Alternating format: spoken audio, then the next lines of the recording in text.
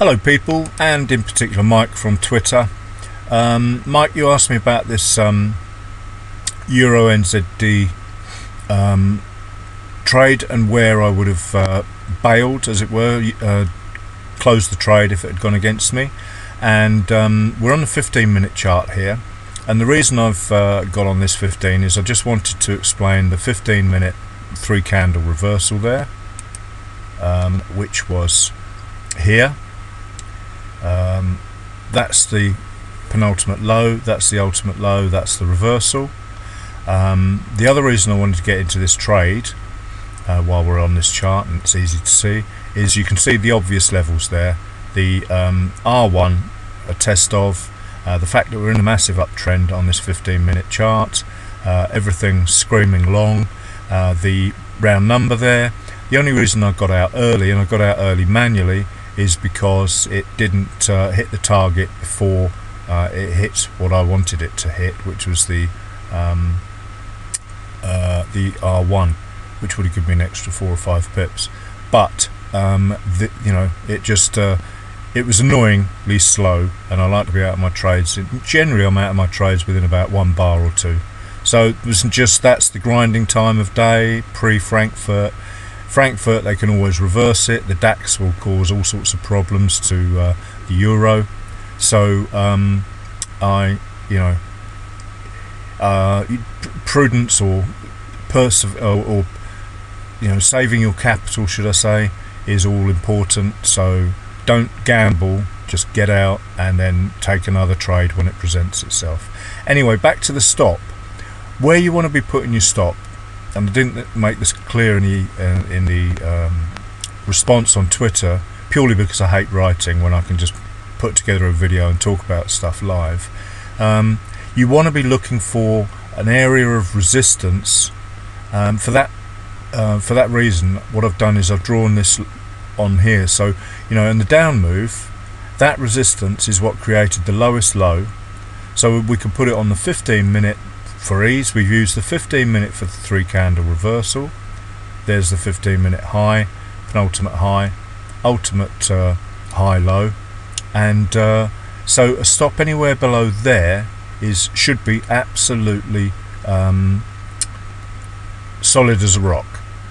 So the other thing I wanted to say about this, it was difficult to make this video, and this is about a second or third take, because it is a continuation trade, as I said, based on targets that we know historically price will go to test. So the difference with a continuation trade and a reversal trade, this is a reversal trade, 3-candle reversal, clear trend up. There you can see the trend is reversed. Much easier to identify your stop loss areas in those. So it was a bit of a tricky question to answer, but I wanted to get an answer out there for you. So now we'll go back to the 5-minute and we can look at it. And I had given you sort of a, you asked me where would I have bailed on this, and I actually said I drew a line there. So you can see it's not so far from that 15-minute. On the high of that was the level, because that is the last resistance below the price. So to explain my thought processes with this, it's important to understand what I believe is going on these charts. And what I believe is absolute manipulation. It's the big banks and it's the algorithms. When I say big banks, the institutions, the Bank of England, Bank of Japan, the ECB, and the US Federal Bank, and a couple of others, Swiss Bank. All they do is manipulate price, and they're fighting against each other, and it is those that are battling it out with their billions or whatever, and it is nothing to do with retail traders. Forget retail traders, we are a spot on the backside of an elephant. So this is all about manipulation. So I believe, and it suits me to believe, that we are just getting it at the best possible time, which is why I use trend analysis and accumulation, distribution, manipulation, call it what you like. So when we are entering, we always enter on swing 5. That was your 15-minute reversal level there, that one there. That's the confirmation, the break and close. That's the pullback, and then I entered.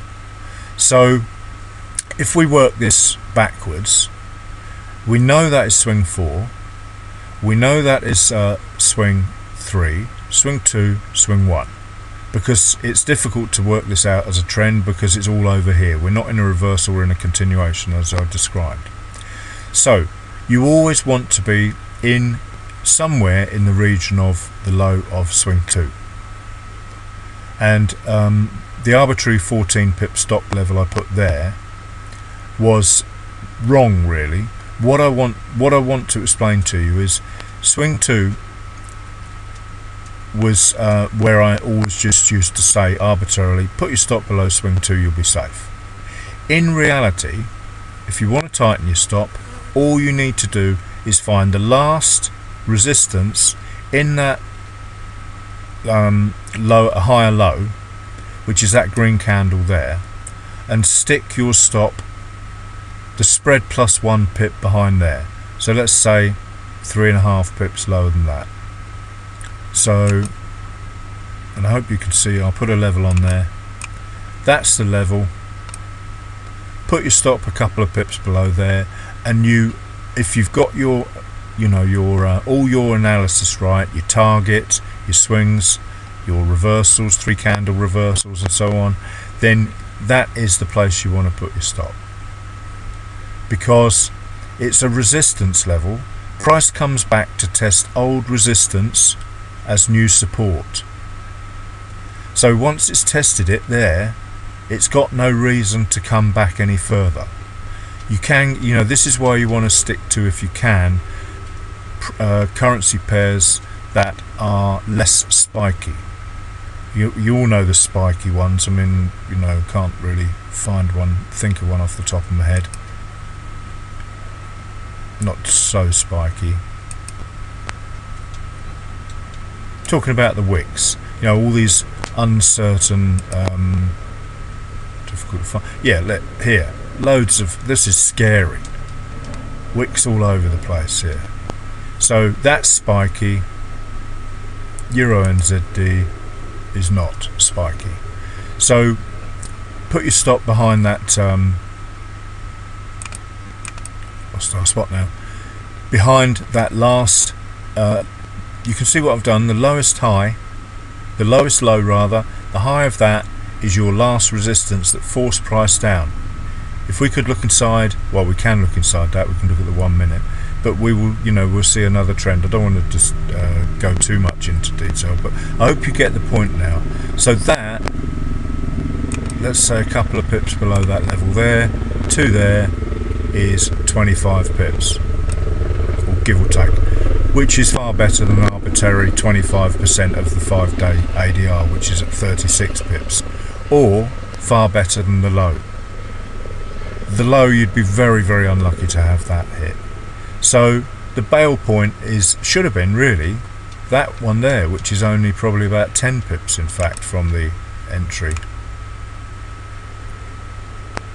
based on the 15. Well, add a couple of pips. So that's why I love this method, because you should be out of the trades pretty quickly.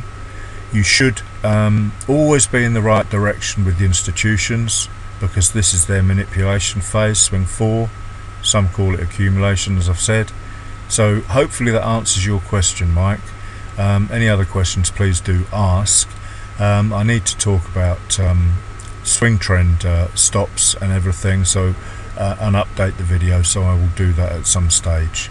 But that's hopefully a decent answer to your question. It's important to remember, keep that in mind, that this method you are entering when the price is exhausted in the opposite direction, so you should be out quick.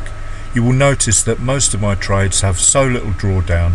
Probably about 18 pips is the most drawdown I've suffered, but it depends. If you're trading gold, double half your trade size, as it were, and double your pip size. So 40, 50, 60 pip stops need to be, arbitrary stops need to be put on gold. Gold is spiky as well, so gold may well, I don't trade it that often, and I haven't studied whether it respects this rule so much. But gold, I wouldn't be surprised if they do spike it through these levels, so be ultra careful with something like gold. But there you go, I'm going off topic again, so apologise for that. Hope that covers what you asked, Mike, and have a good day's trading.